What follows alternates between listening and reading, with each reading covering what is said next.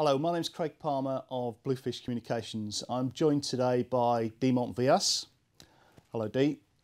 Dee is one of our senior contact centre consultants. Dee, thank you for joining us today. I wonder if you could tell us a little bit about Bluefish and Bluefish in relation to what we do around contact centres. Sure. So I think the first thing to say is that I think Bluefish offer a very different proposition within the professional services space.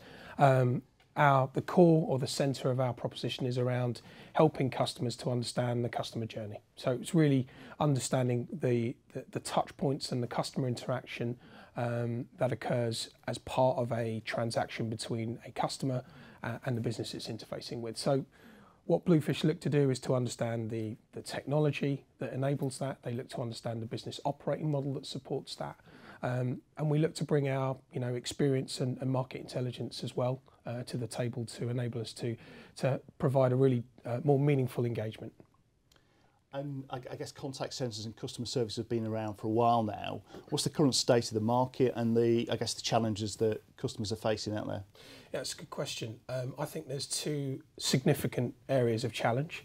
I think the first one is around digital and the proliferation of digital within customers within the B2C marketplace, even within the business-to-business marketplace as well. So digital, the growth of digital, the fact that businesses are now looking to keep pace with a market or an area of the industry that's growing phenomenally. So that's device, that's contact strategy, that's customer strategy, customer interaction, all of those good things. So I think certainly digital.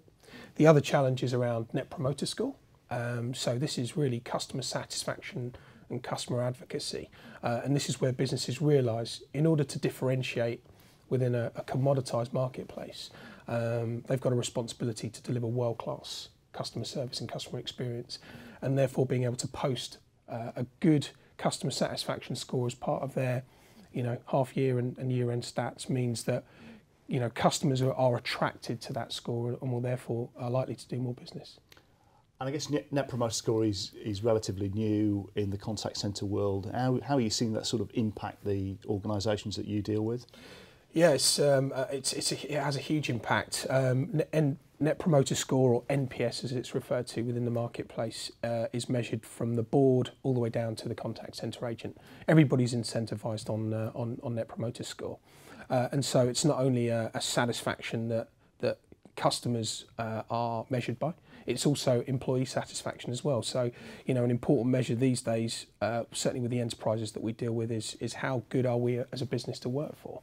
And in a lot of instances, to be able to post and publish those stats means that you attract the best talent, the best people, and therefore you can differentiate and transfer that experience to your customer base. Okay. And I guess Bluefish's experience in this space, a little bit of a few examples of where Bluefish have worked with clients, the sort of the outputs and the benefits that clients have seen. Sure.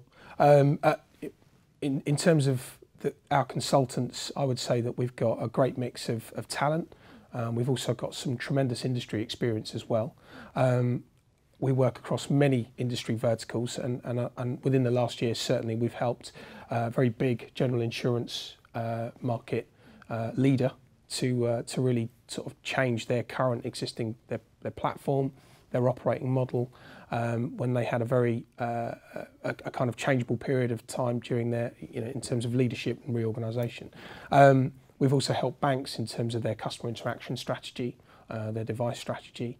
So all of those things have helped, certainly within the last 12 to 18 months, to really get under the skin of businesses' problems. And I think they see Bluefish as really a kind of different player within that professional services market. Okay. And how do people engage with Bluefish? What's the best way of doing that? So I think the best place would be to look on our website. We've got a services area, and so if they want to interact and get in touch, please look at the services area, and that's a great opportunity to get in touch with us. Thanks again for your time today, Dee, and giving us that insight into Bluefish's consultancy services. For more information on Bluefish and Bluefish's consultancy services, not just contact centre, but the wide portfolio that Bluefish's offers, please visit our services page on the website.